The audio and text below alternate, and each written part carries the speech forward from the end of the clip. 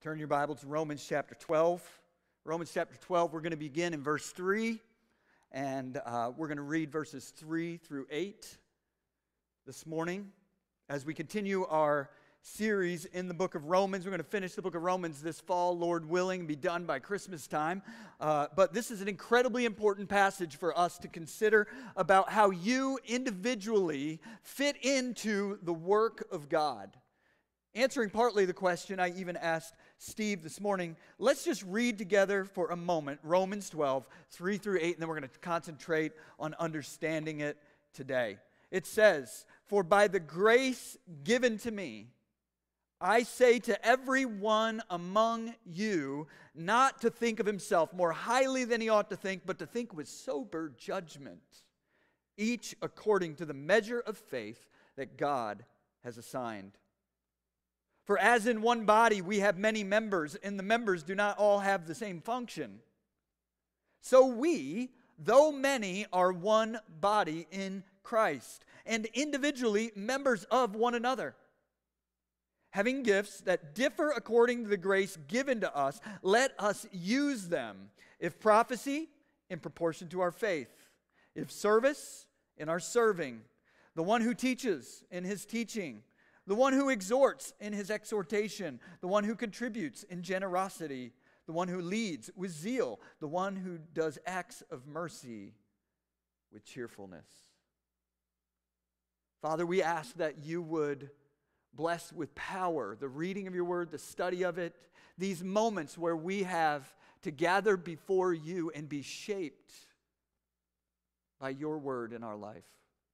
We ask that you would go way beyond just helping us to understand it with our minds, but to be filled with a joy in obeying it, an insight into our own lives. In Jesus' name, amen. Well, I think it is lost on us how interconnected we are to one another. You know, we may look around society and complain about how many things can be wrong and problems there are to solve and feel the burden of that. But you know, so many things happen day after day that are the result of someone else's contribution to our lives. And it's so good, actually, that it ought to cause us to be more grateful and less individualistic. You know, I woke up this morning and there was electricity that came out of the outlets to charge my computer. I mean, have you ever just been shocked? I know nothing about electricity and how it's made.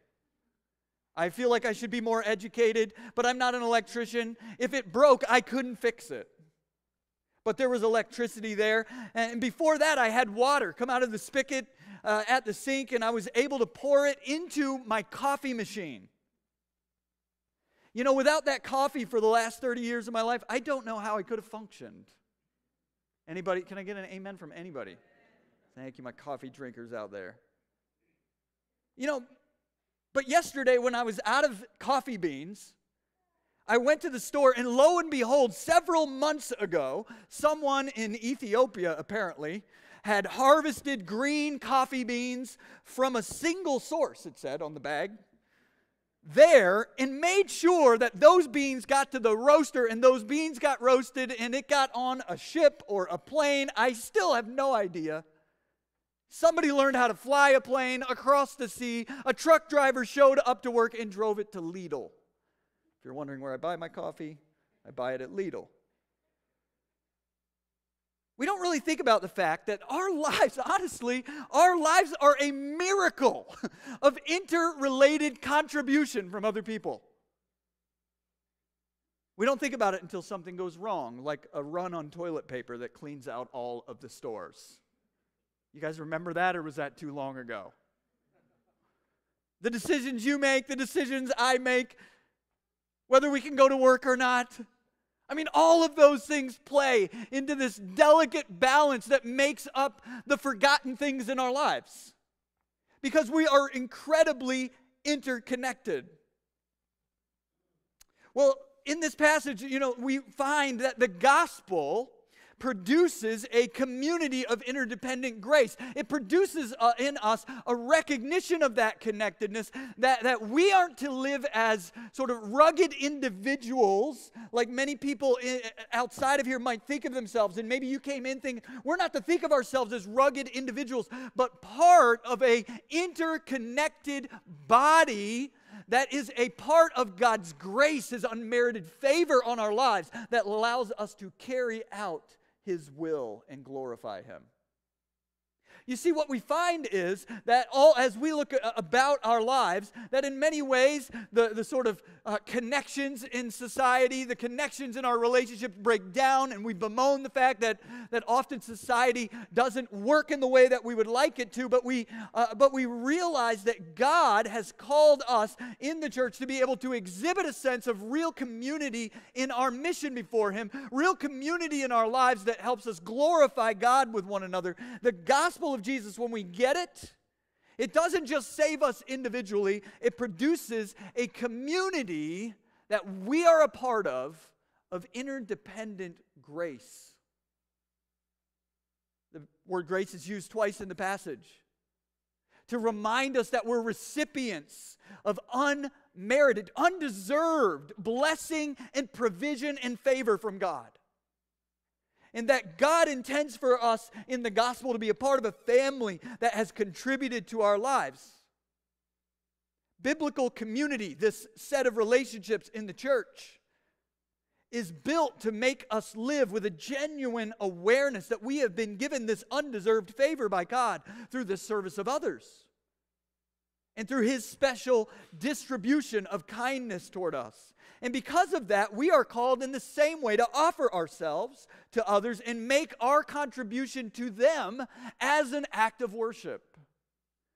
Last week in Romans 12:1 and 2, we saw that we're to present our bodies to God as an act of worship. And it isn't lost on me that right after that, the way that we present our bodies to God is actually by presenting them to one another in service, so that God can use us to glorify Him together. And so today the text calls us to a greater awareness, a new way of thinking. In fact, it uses the word thinking 4 times in the first verse or 2. A new way of thinking about God's undeserved favor in our life so that we can build a community together here at Pillar that glorifies God and accomplishes His will. And unless we embrace this new way of thinking about who we are, how we belong together, and how we function, we will fail to fulfill the will that God has for us to accomplish and really glorify God the way that we can if we present ourselves to Him and we remain connected to one another. 3 particular ways I see it at work in this passage. 3 things that will be required of us if we are going to live in this sense of community with one another. And I want to take us through them this morning. The first thing we see is that biblical community, this kind of relationship in the body, requires us to resist inflation. Biblical community requires us to resist inflation. As you know, inflation's a big topic right now, right? As many of you may know, Annie and I spent a few weeks in Argentina earlier this year. And over the years, I've found whenever I travel to other countries and to other places, usually the best plan financially is just to grab a decent Visa credit card. It's as good as anything else to get money, added with the occasional pull of cash from the ATM, and you don't have to think hard about what you're going to do to, pack money in your sock, as you're traveling overseas. And so I prefer to travel light, not carry a lot of cash. And I thought that's exactly what I'm going to do. And while I was on the plane, I met a guy from Buenos Aires who asked me what I was planning to do to exchange dollars for Argentine pesos. And I told him my plan. I was like, no problem. Just when I get there, I'm going to go find an ATM or a bank and do a little draw some of that out of there. And what I normally do. And for the rest of my purchases, I'll probably just use my credit card. After telling me I needed to pay attention a little more to financial markets, he was very kind about it. But he was like, you should pay more attention when you travel. He explained that in Argentina, the central government had insisted on inflating the value of the peso in Argentina, and the central government had one exchange rate that it enforced on all the formal banks and official institutions, and they had to use that exchange rate, but that everyone else around knew that it wasn't worth that much. And the exchange for US dollars and euros, kind of in society at whole, was at an entirely different rate. Interestingly enough, if you get money from an ATM in Argentina, $1 at the time was equal to 100 pesos. Pretty simple. You can do the math, right? $1, 100 pesos. But if you send it to yourself through Western Union, it was $1 to 200 pesos. I mean, that's a big difference, right? That's like a 50% off coupon everywhere you go. And he's like, so I don't know what you're planning to do, but I would go Western Union if I were you. So I did that. I checked on it still today, and the bank rate insists that the peso is worth twice as much as everyone else out in the real world knows it's worth.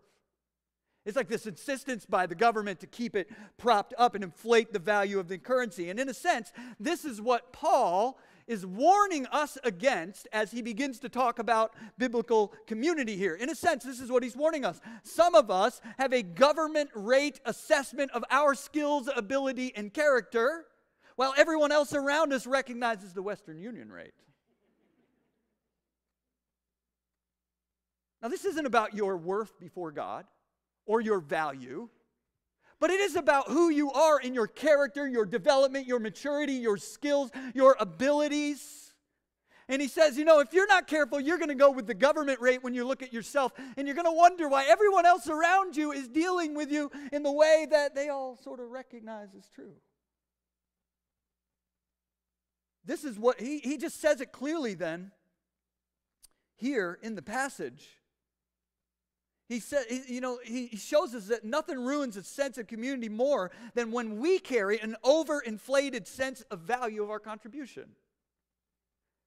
And so he says it clearly. If we're going to be a community of interdependent grace, the first thing that happens and needs to happen in our life, we need to hear Paul when he says we are not to think of ourselves more highly than we ought to think, but to think with sober judgment. Like, just go ahead and accept the Western Union rate about who you are and carry yourself that way and see how it changes the dynamics of your relationship when you carry that kind of sober judgment and humility with others. You'll find that people are more responsive when you have sober judgment and assessment of who you are, of your strengths, of your weaknesses, of what you have to contribute. Be reasonable, or people are going to have to create some weird system around you to deal with the fact that you insist on being treated like you're elite. You know, that's kind of what happened in Argentina. They built a system to work around what they already knew wasn't the case. This happens in relationships when we carry ourselves with pride and other people are having to step around us and sort of handle us in a way that says, I don't think he realizes some of his weaknesses. We're encouraged not to think of ourselves more highly than we ought to, but to use sober judgment so that it positions us to relate to one another with a genuine, sincere sense of humility. That builds biblical community. You can get a lot done when together we're not insisting on being honored, but fine with being servants. And so he says we're to use sober judgment. Well, here's what it sounds like in relationships when you don't do that. They should have paid more attention to me at that place. Nobody paid attention to me. I'm kind of a big deal. I can't believe they didn't ask me to lead that ministry. I shared an idea. Nobody did anything to make it happen. Might not have been that great of an idea, right? I could serve in that role as good as that person. Isn't there someone else who could do this task so I can get on to something more important? All right. Some of y'all got real quiet. You were a little more responsive when I was being funny. The people I'm serving with are not the kind of people I'd hang out with. You can think of your own examples, I'm sure, of what it sounds like to think more highly than you ought to think. But it's a real issue. The gospel reminds us that we do not belong to the body of Christ because of our great achievements or skills. Listen, let's be clear. In the kingdom of God, we are a net loss to bring into this relationship. God brought us into this relationship at a net loss through the price of His Son. We are here. If you're a Christian and you belong to the body of Christ, Jesus, who was of infinite worth, paid the price to redeem you from your sin and to bring you into a relationship with His Father and place you in a body with other Christians. We are a net loss, but God rejoices to have us. And so He says not to think of ourselves more highly than we ought. If we're going to build real community, we will need to let that adjust us so that we use sober judgment. We got to resist inflation. Second thing we see is biblical community requires us to recognize God's distribution. To recognize God's distribution.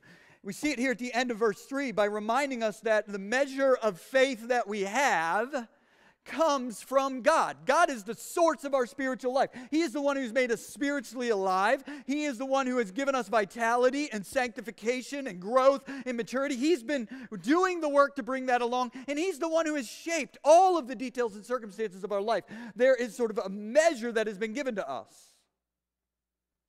So we're to recognize, he says, God's contribution. In the text we see it here. When it comes to our contribution to God's kingdom and life inside the church, we are told something interesting there at the end of verse 3, that God is the unique distributor of your gifts, your situation, and your assignment.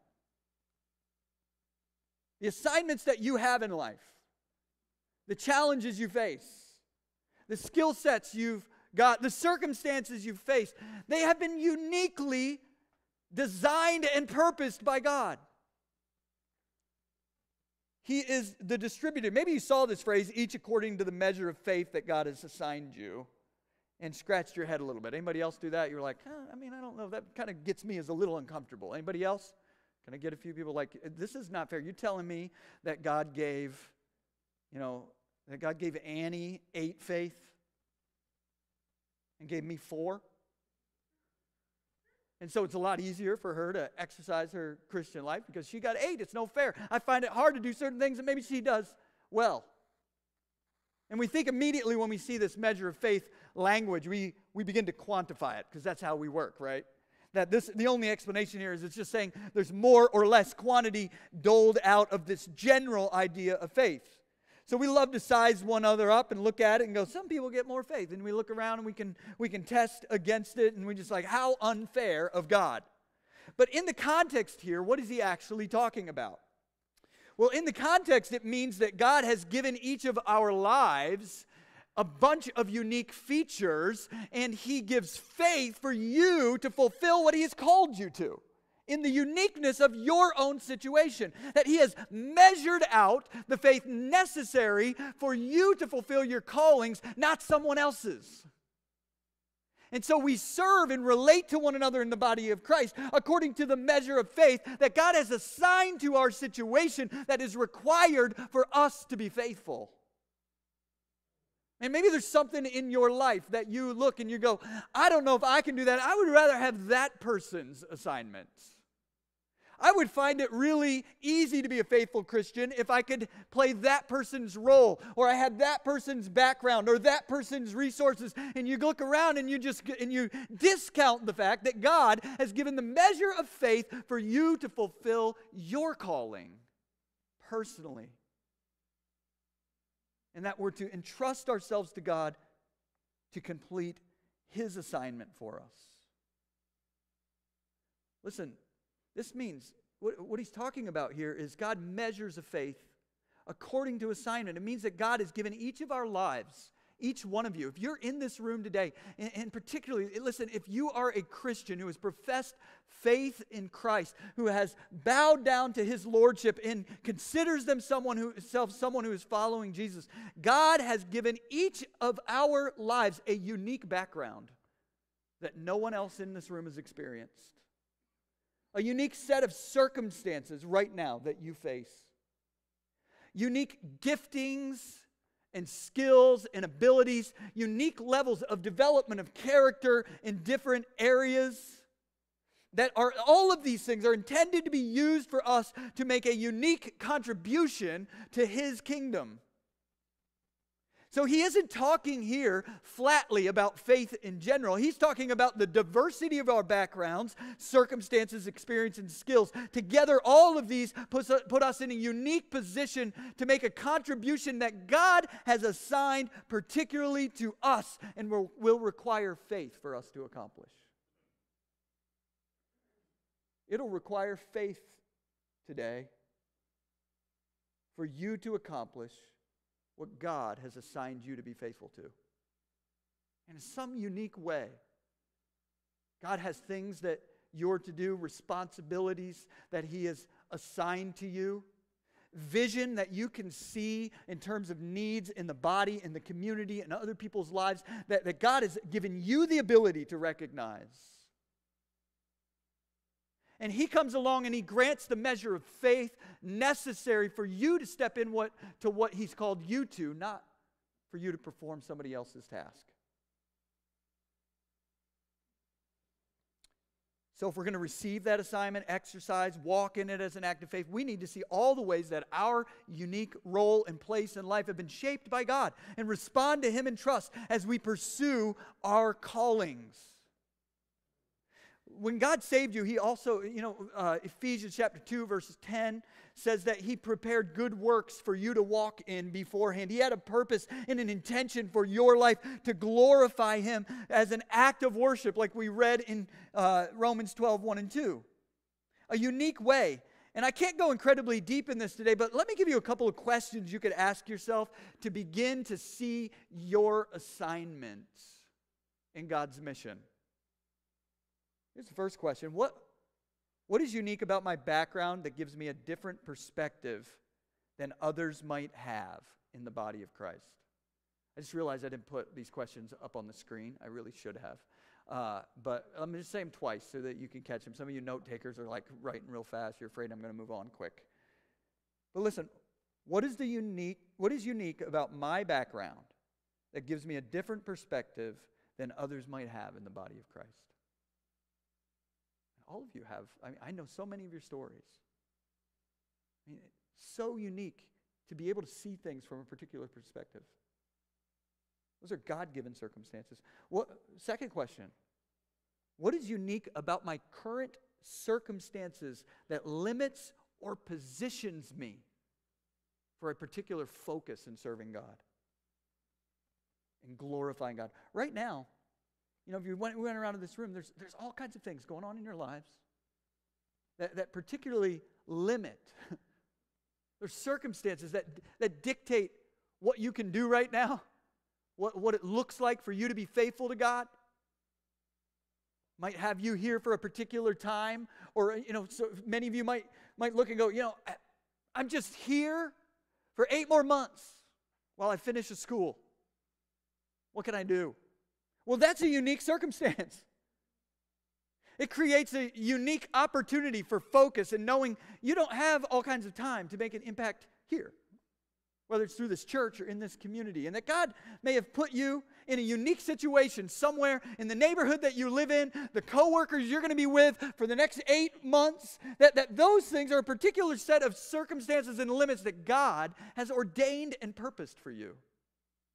Start to ask that question. What is unique about my current circumstances that limits or positions the focus of my ministry? Some of you go, I'm a mom. I feel like all of my time is given to caring for a baby or for preschool children, and I don't know what I can do to serve the Lord. But right there, in the middle of those unique circumstances, God has a purpose. Not beyond them, not apart from them, but through them, in them. That's the second question. Third question, what sort of things am I really good at and confident to do?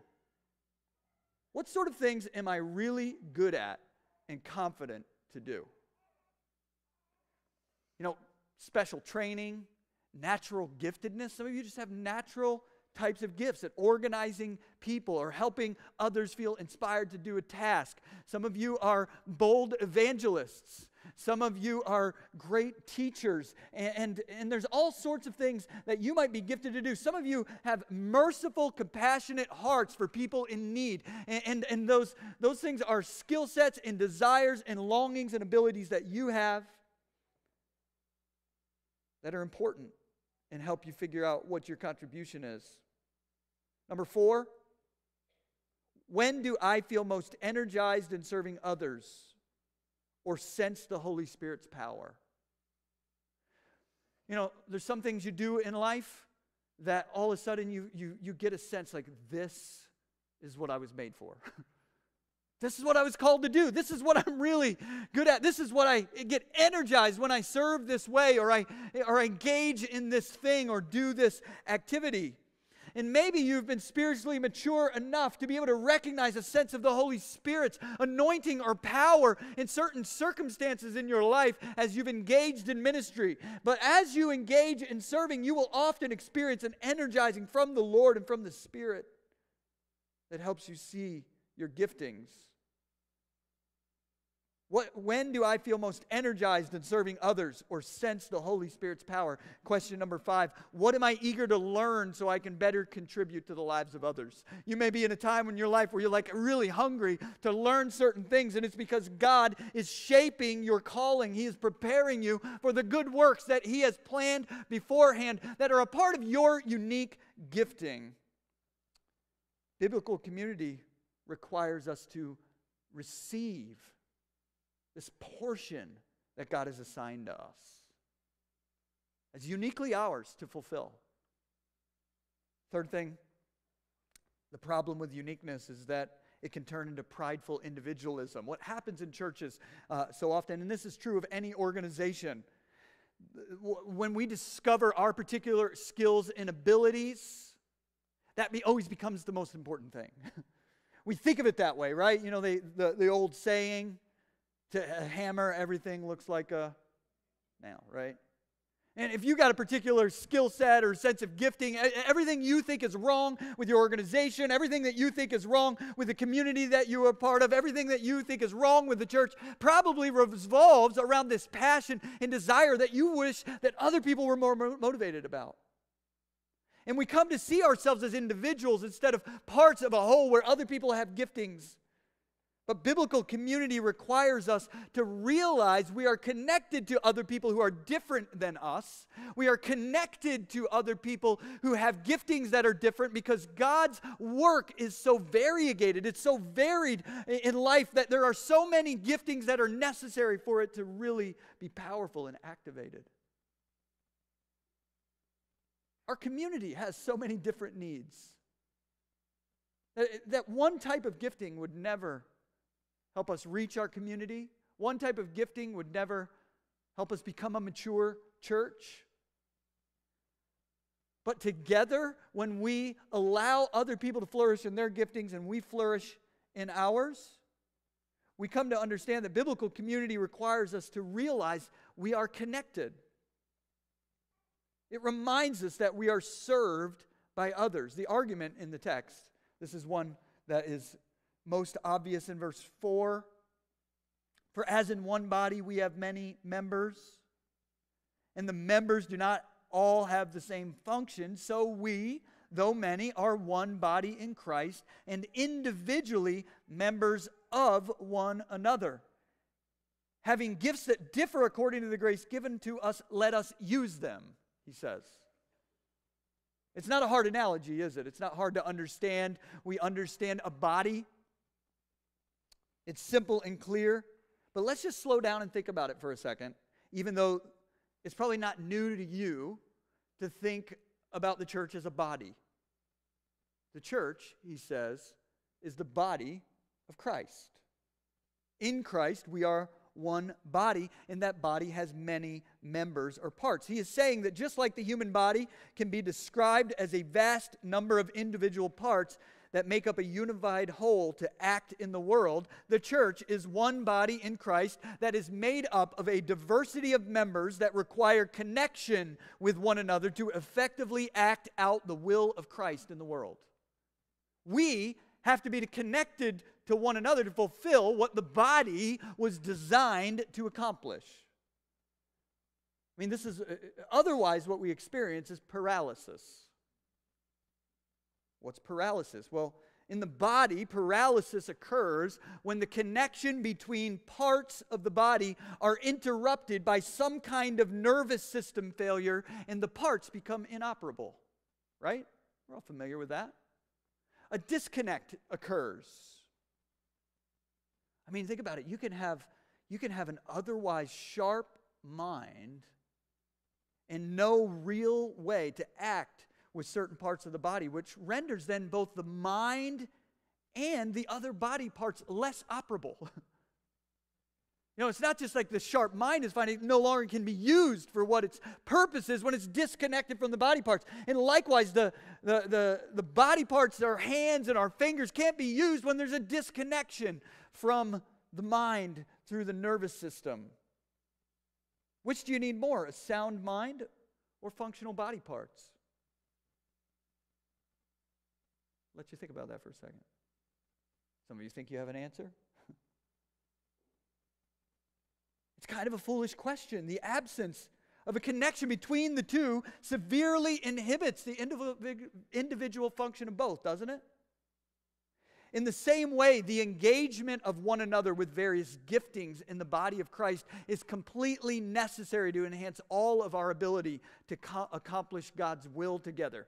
And listen, I'm not talking about just sort of our corporate will of a church or the vision that we have particular as Pillar Church, although it's necessary for that. I'm talking about our ability to serve God in His kingdom, to live our lives in a way that is in accordance with His will, is affected by the contribution of other people in this room.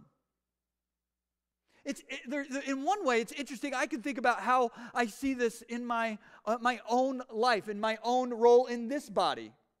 If I preach and I do a half-decent job preaching, what is really the goal of that? The goal is that in some way it activates us as a people to embrace the mission that God has for us and go out and do things. But if I preach and there's a disconnect between you and me and what we actually do when we leave, what good is the preaching? I could be known as a great preacher. I could have great oratory skills and interesting illustrations, and to what effect? I'm totally dependent on you for fulfilling the mission God's given to me.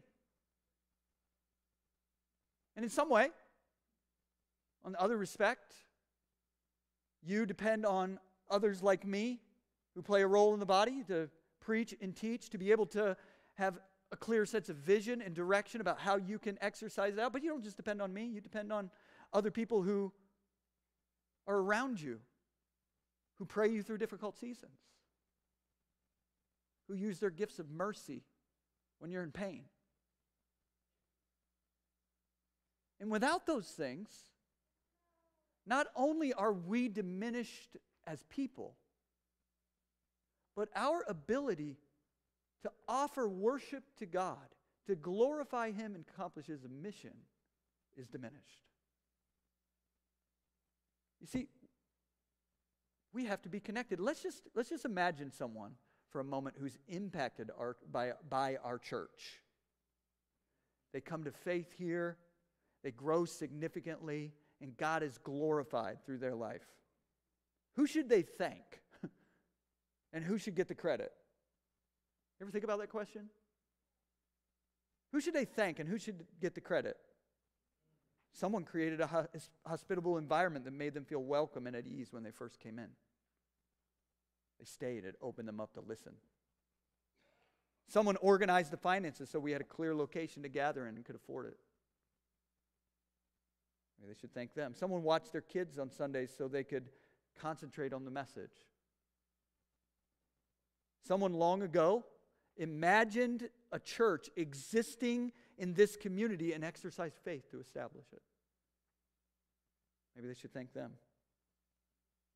Someone preached messages that highlighted the love of Christ, that would lay down his life on the cross to offer forgiveness for their sins before God. Maybe they should thank them. Someone individually spent time with them and answered the questions and walked through life with them. Maybe they should thank them. Someone helped them imagine what they could do to make practical changes in their life and even helped resource and support them to be able to do it. Someone used their house week after week to host a life group that gave them a sense of personal belonging in the body, and they felt like they were part of a family. Maybe they should thank them. The point is, our individual contributions are necessary, but never alone. They don't have value alone, they have value together. They have value when we realize we exist as a part of an interconnected community of grace, where through all of that service, God blesses us in ways that are evidences of his favor that we don't deserve. I don't know about you, but I want to be a part of a community like that, don't you? Like, we long for this in our society, where we don't just see our lives individually as an island, but together we are able to find significance in belonging together and glorifying God and doing things that are productive that we can rejoice in. Things that are good and honest and beautiful and true.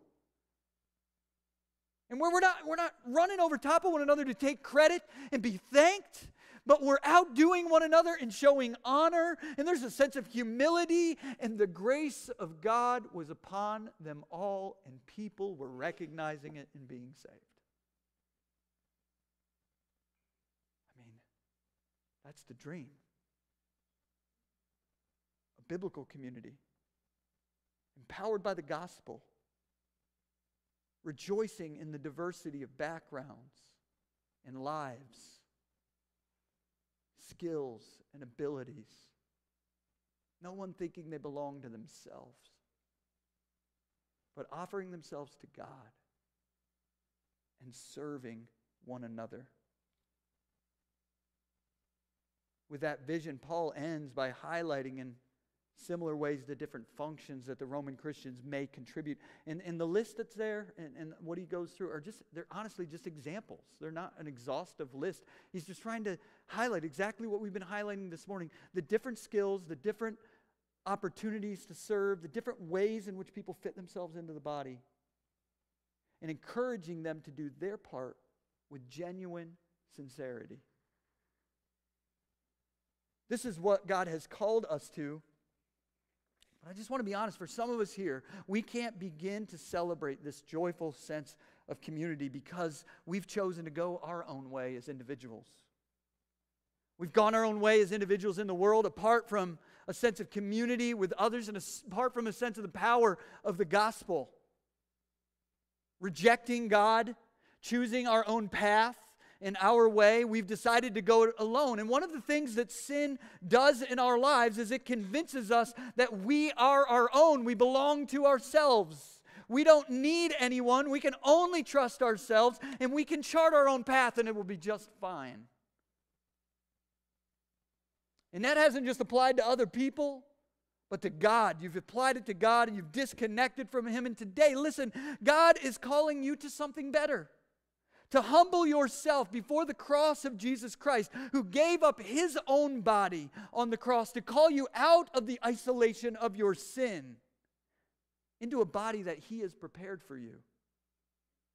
One where you can find your true calling, one where you can be reminded that your sins have been forgiven, where you can walk in the power of the Holy Spirit and fulfill what God has made you to be.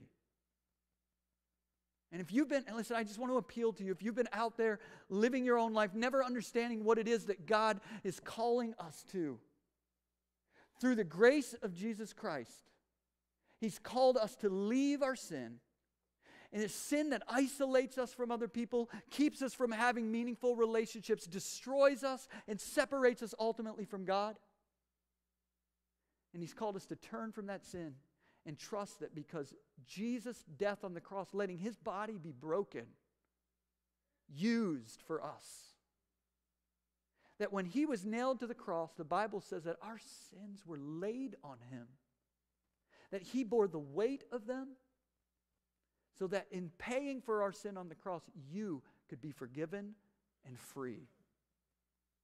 And today, if you will turn from your sin and trust in Christ, not only will he forgive you and bring you back into a relationship with God, he'll put you in a family like this where you can be nourished by God's grace and encouraged, and you can find significance to serve and walk and trust and be a part of what God wants to do to glorify himself. And if you have never made that decision in your life, I want to beg you to consider, what are you getting right now as you're walking alone? Would you turn today and trust this good news that God has a bigger purpose and plan for you? And by faith, receive it as a gift of his undeserved favor. I want to ask us to bow our heads and close our eyes this morning as we prepare for the Lord's Supper. And right there where you're at, as we close and as the band comes and prepares to lead us in a song, I want to ask you, is God appealing to you today? And have you heard these words and known that God wants you today to turn from your sin and trust in Jesus, to find new life in his family through what Jesus did on the cross? And a real simple thing, right in your seat, you could respond to God, knowing that's you, knowing you've never put your faith and trust in Jesus. Right there in your seat, you can say, Lord, I hear these words and I know you're calling to me. I've been walking alone, charting my own course, apart from you. And today I want to turn around and receive what you have. Today, Lord, I offer you my life. I know I don't have much to offer you, but thank you for offering your Son for me on the cross. Forgive me for my sins. Strengthen me by the power of your Holy Spirit to fulfill all that you have for me. In Jesus' name. Maybe you're here today and you've been a part of this church for a while, or you've just started visiting. Take a moment to reflect before we rejoice in the broken body and shed blood of Christ through the Lord's table. And maybe you've been living isolated. You've sort of just chosen to drift in and out of churches, not really connected in any vital way to community, to relationships, to serving one another. And I'm not talking about filling up our volunteer list. I'm talking about belonging, real purpose, power of God in our lives as we serve together and love one another. Maybe there's a barrier you need to step over today to lean in. Maybe it's all the moves that you've taken over the years that just worn you out and connecting with people. But right now, God's telling you that in this season, he's got something special if you'll lean in. I just want to encourage you to call out to the Lord and ask him to help you cross over those barriers and really lean into the circumstances that God has placed in your life for this time and for this moment. Lord, I just pray for each person across this room, Lord, that you would speak to them, that you would use these words and move in them by your Spirit to connect us together, to organize us into a people that don't just seek to glorify you individually, but Lord, that we would help together through the power of your Spirit to glorify you as a body that is connected, that loves one another, that puts on display the power of how you take diverse people and make them into a unified body before you. Love you and ask for this in Jesus' name.